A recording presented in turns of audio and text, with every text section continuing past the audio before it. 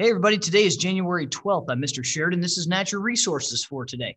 So I hope everybody's having a great day. What we are going to cover today is for those students who are not doing a leadership contest. So if you are doing a leadership contest, that's what you should be spending your class time doing. These assignments are going to be exempt for you because you are spending your time working on a leadership contest.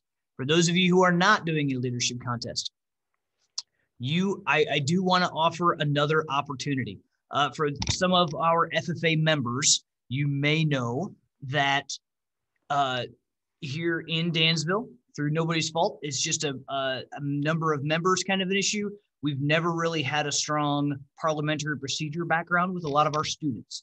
So what I would like to throw out there for any students who are not as interested in this career background information, if you don't want to be hunting down things that are looking for jobs and summer opportunities and that sort of stuff, because that's what a lot of this is going to be doing. If you're not interested in trying to make resumes and cover letters right now, maybe perhaps you're an underclassman who isn't quite ready to do a leadership contest yet, but wants to do some alternative assignments that might be focused on another skill that you can use in the future. I do want to offer that to everyone. So I'm doing this for a couple of students in zoology that are taking an extra class, that are taking it as an extra class. So in lieu of them doing a leadership contest, I'm going to start putting together some information and creating some assignments based on parliamentary procedure. For those of you who don't know what parliamentary procedure is, it's basically the rules for running a meeting.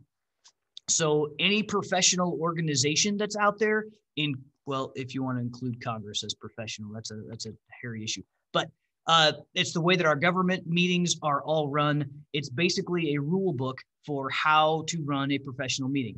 It's a large focus of a lot of different contests in FFA, but because you've got to have a team of people of usually 6 or 7, it's tough, especially in smaller schools like Dansville, to get a whole team together to get students that are all working to demonstrate in that contest. So if there is someone who is interested in that type of information, if you'd like to just learn about it a little more, now's the time, because we're going to have this next few weeks where some students are going to be working on leadership contests, and then everybody else is going to be doing this career-focused information where you're doing assignments based on finding information out about careers in ag, food, and natural resources, and learning about your career aptitudes, what works best for you, and that sort of thing. We're going to be doing a lot of stuff for those other students in class, but this would be a third option if that would be something that you'd be interested in. Please let me know. You can hang back after class or shoot me an email. Just let me know that that's something that you might be interested in. I'd be happy to include you in that group that's already forming of students who are interested in learning a little bit about parliamentary procedure in lieu of some of the assignments that we've already been talking about. So for today, for those other students, so if you are not doing a leadership contest and you do not want to focus on parliamentary procedure for a few weeks, this is your assignment for today. And in fact, it's going to take us through the rest of the week. Well, let me share my screen here. So if you jump into our Google Classroom under week 20, assignment number 45 is called the Michigan Commodity Project. And what I would like all of you to do, and this is the wrong sheet. I'm going to pull up a different one. If I can go, and I made edits to the one in zoology, so we're going to focus on this one. I'm going to post this same one so that you all have access to this same one. So what I want you to do is I want you to pick there in Michigan. Yesterday, we learned that there are over 300 commodities that are produced in Michigan. I want you to focus on one that you are interested in, something that you are passionate about, something that you want to dive deep down into and do some research on. And I want you to create a slides presentation that highlights one specific commodity that is grown in Michigan. There's a whole list of examples here, or there's 250 more if you would like to look into those.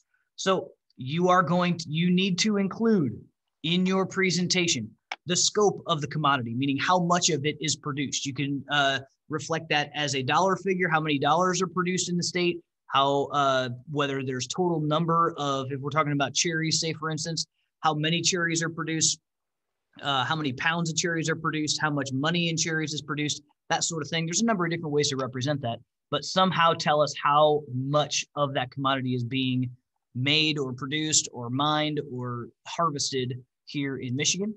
What is it used for? And then we're going to get into some of the career stuff, okay? So number one, you need to find 3 jobs that are related to that commodity and give us a short description about that job, how it's connected to it, what they do, and that sort of thing.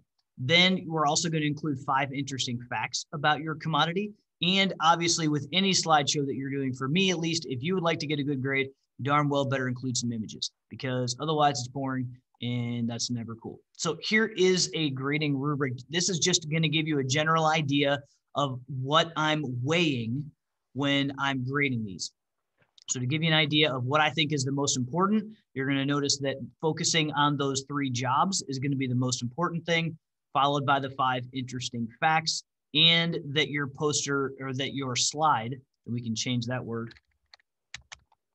presentation, is professional, well-designed, and appealing to the eye. If we were in class, you would be doing this in a group, you would be working on a commodity together, and then you would present these. We aren't in person, so you're going to do one yourself. You're going to do it in a Google Slides presentation, but I'm not going to make you present it or post a video this time. I want you to do a thorough job getting this presentation done and focusing on one particular commodity, and I'm going to give you a few days to do it. So that is your project for the next couple of days that we are going to be focused on. You can start on this today in class, and then again tomorrow in advisory.